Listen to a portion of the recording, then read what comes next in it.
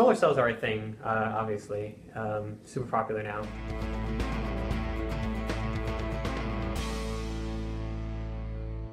So these are silicone-based ones, but the current way of fabricating them, kind of a complex and expensive way. They typically involve things like you heat it to hundreds or even thousands of degrees Celsius, and a lot of times you fabricate them in ultra-high vacuum environments, so it's areas chambers with no air that you suck it all out of. So these are time-consuming and they're expensive. And so our hope with that, we could make thin films out of perovskites, basically photoshells, cells that are not only efficient and turn sunlight into energy or power, but also do this in a very approachable, cheap, and flexible way, using very basic equipment such as printers. And so this is a kind of a big step, since it's an early field, at kind of pushing towards kind of other forms of energy and maybe finding other ways of going about this.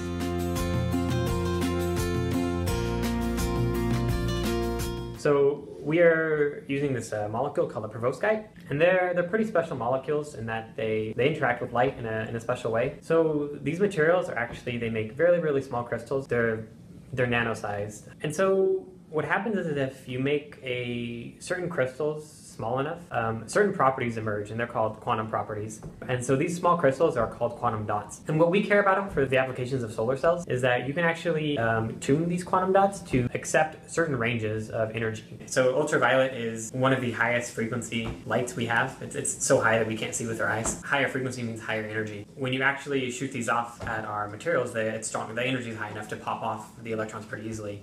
And so we have some interesting properties that happen. So if you hook it up to the proper apparatus, you can generate a current. We know that electricity, or a current, is basically just the movement of electrons. So when it kicks out those electrons, it moves around through the circuit, and then it gives us current. So this is how we turn sunlight into energy or electricity.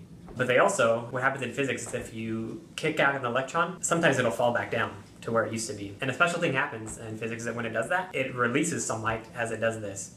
So when you kick an electron up and then it falls back down, every time an electron falls, it releases a burst of light. So when we introduce high energy UV light to our molecules, they actually glow. And we talked about how quantum dots, depending on the size of them, you can tune them to different energy ranges. Depending on how you tune them, you can actually make them emit different colors. So right now, the one we mostly work with will glow green if you expose it to UV light. And so to go in further in this theme of low cost and approachable, we are using kind of just a commercial printer, just one you can buy at Walmart or Amazon, where instead of a printer usually has ink cartridges like red, blue, yellow, we remove those. Instead we fill them with molecules. We print a picture just like you would, you print a Google Doc or something, but instead of using black ink, we're using the perovskite itself. So we are printing, instead of printing your essay, we're printing a solar cell.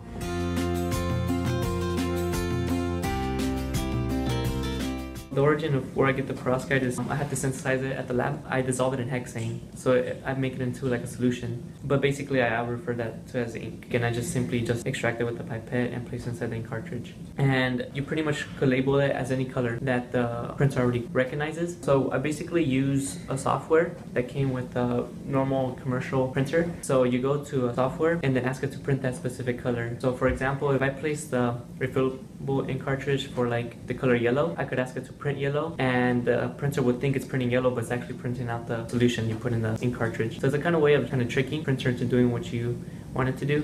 He puts the CD in, and then we place the substrates on it, and so that's something you can just load in. It's okay if it's a little bit thicker, and then the printer prints on it with the molecules.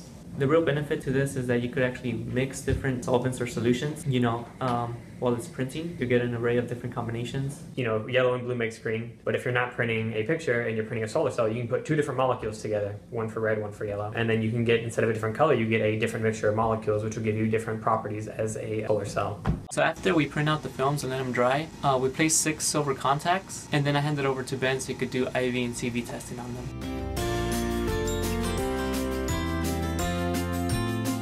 IV is the current as a function of the voltage, and the CV is the capacitance as a function of the voltage. So that with the current as a function of the voltage, as the current increases, we should see the resistance that we're going to get decrease.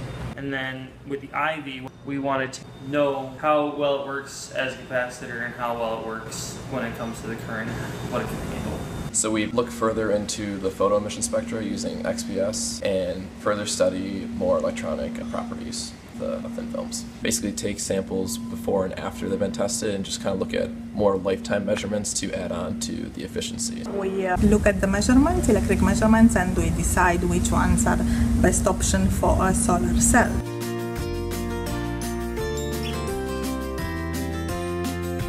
Energy is an important topic, and solar cells got considerable attention in the last years. And our research is significant from this point of view because we want to improve the solar cells. And this is the key of having cheaper solar cells, and also to get solar cells which can be easy fabricated, as in this case, just to print them. Now that's nano.